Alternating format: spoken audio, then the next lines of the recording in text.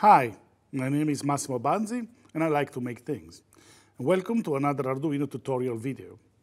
Today we're going to build an electronic version of the Magic 8 Boule. So this is a simple device with an LCD screen that provides a different answer every time it's being shaken. So let's try. Look at this. 8 Boule says Outlook good. So how does this project all work?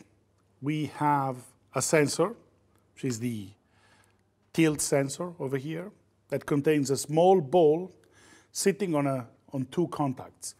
When the tilt sensor is vertical, the ball sits on the contacts, closes the circuit, and acts like a push button that's being pressed.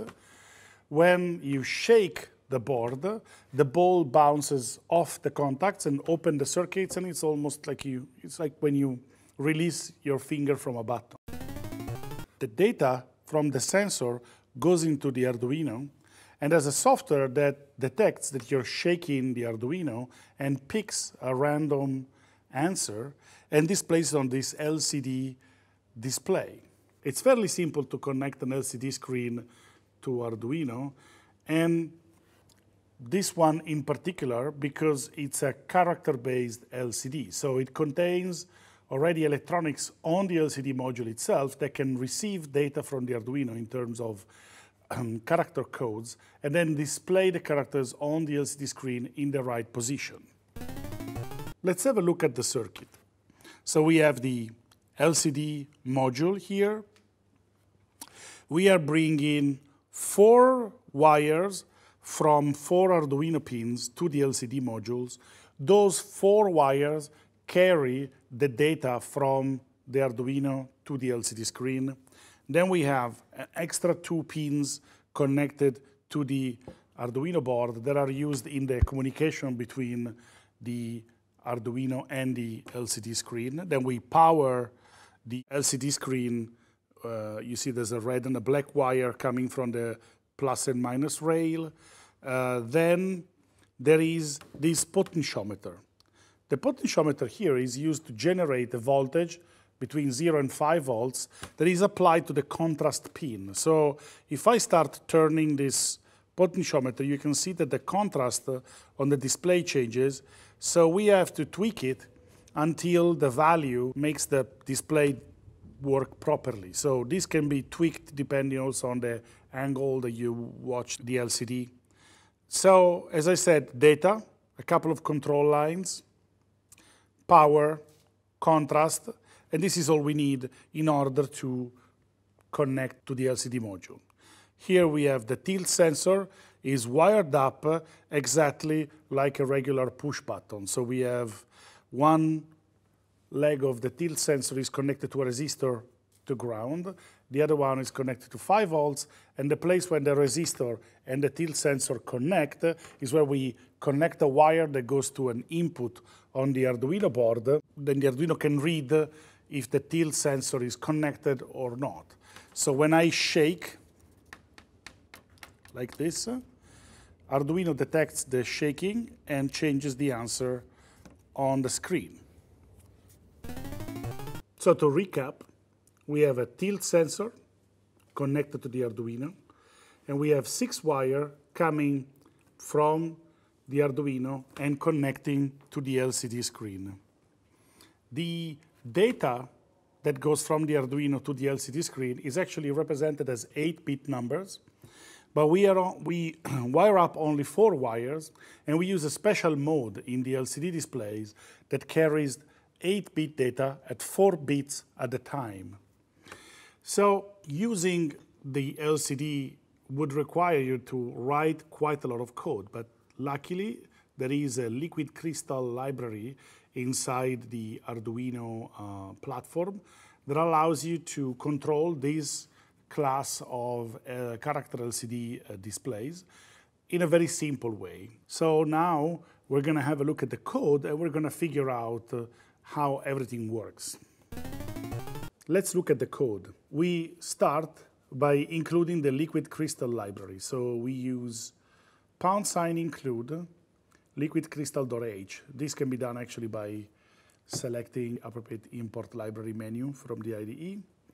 And then once we have included the liquid crystal library into our code, we have to tell the library which one are the pins that are connected to the LCD. So we specify 12, 11, 5, 4, 3, and 2. These are the pins that we're using here to convey the 4 pins of data, then the RS and RW pins that are used in the handshaking and in the communication between the Arduino and the LCD. Once we have done that, we are ready to use the LCD screen. So we define another constant, switch pin equals 6. This switch pin, this pin number 6, is where we connect the tilt sensor.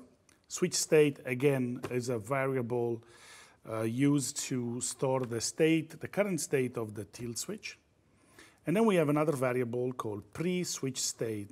And the fact that we need to store the current and the previous value of a certain switch will become clear later. Then we have another integer variable called reply. So let's look at the setup function. We open the communication with the LCD screen by using lcd.begin. And then in the begin function, we specify 16 and 2 to tell the library that the LCD that we are using has 2 lines of 16 characters each, because there are many different types of LCD screens like this. So when we initialize the communication, we have to specify the size of the LCD display. Then we use pin mode to tell Arduino that switch pin is an input. And then we use lcd.print to write the first line at the top that says ask the. Then we use another interesting function of the LCD library, lcd.setCursor. SetCursor allows us to specify each column and row we want to start printing from. So I can move the cursor anywhere on the LCD display by specifying the position. With the last line in the setup, we print the second line on the screen. So lcd.print magic 8 Boule.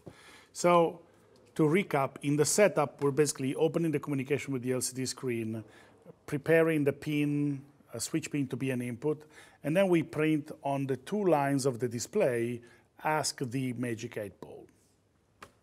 Then let's get into the loop. So the first line in the loop stores the current state of the switch into switch state by doing a digital read on the pin.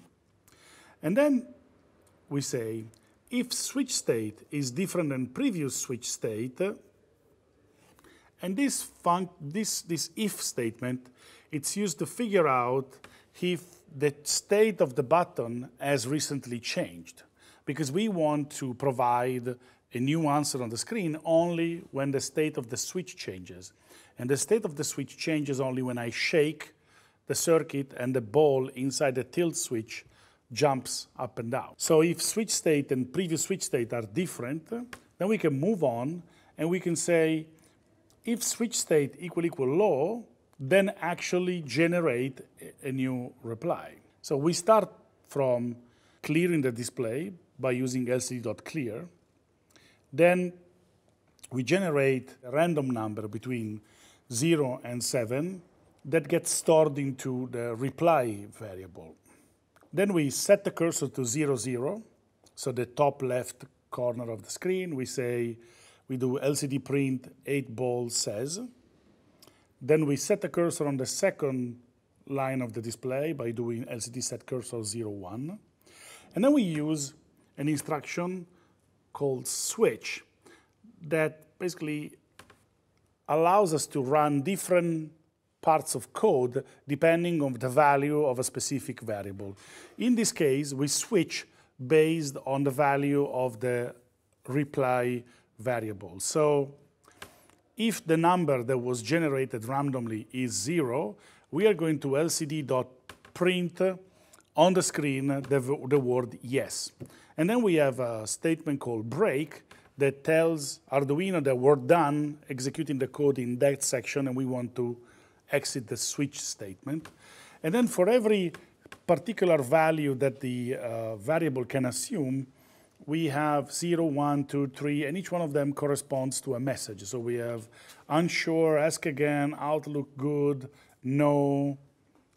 Once we are done going through the switch statement, the screen will have an answer. And then at the very bottom of the code, we have one line that says prev switch state equals switch state. So the current state of the switch state, is not current anymore. At the end of your code, that's old. It's the previous state. So we store it in previous state, and we go back to the beginning, where the first line is taking a new value into switch state. And this allows us to detect every time the value changes. We got to the end of the code, and this is the end result.